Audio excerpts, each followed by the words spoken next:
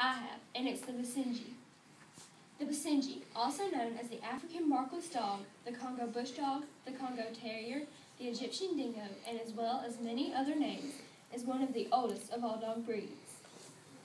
This special breed of dog was, and still is, used to hunt lions in the African Congo, where the breed originated. The basenji has been an all-purpose hunting and companion dog for thousands of years. It is said that this breed is as old as the pyramids. Basenjis were given as gifts to the pharaohs of ancient Egypt. You know that mask King Tut wore that had the head of a dog on it? Well, that was the head of a basenji, and Cleopatra had statues of the basenji at either side of her throne that she would rest her arms on. Many carvings of the basenji have been discovered in the Egyptian tombs of pharaohs sitting at the feet of their masters. The basenji has a strong prey drive and will chase anything that moves. They are stimulated by sight, so if they spot a fast-moving object in the distance, such as a rabbit or a bird, they will take off after it. That is why they are such a great hunting dog. The basenji is very light on its feet and is known for their distinctive and effortless gait. They resemble a miniature deer. They trot like a horse and possess an unusual gallop that allows them to skim the ground at high speeds.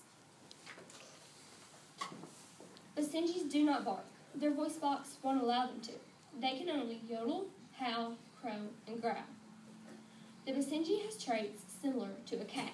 For instance, they clean themselves like cats do, and they come uncalled.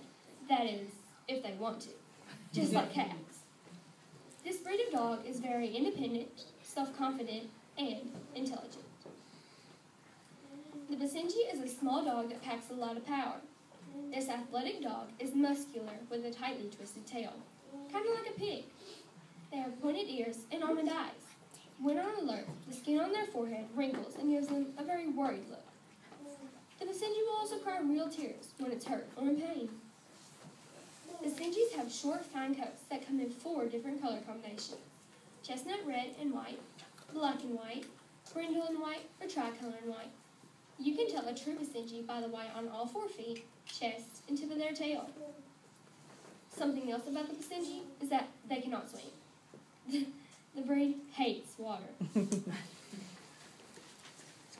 Basenjis have been known to scale fences in a single bound or dig under them to search for new activities.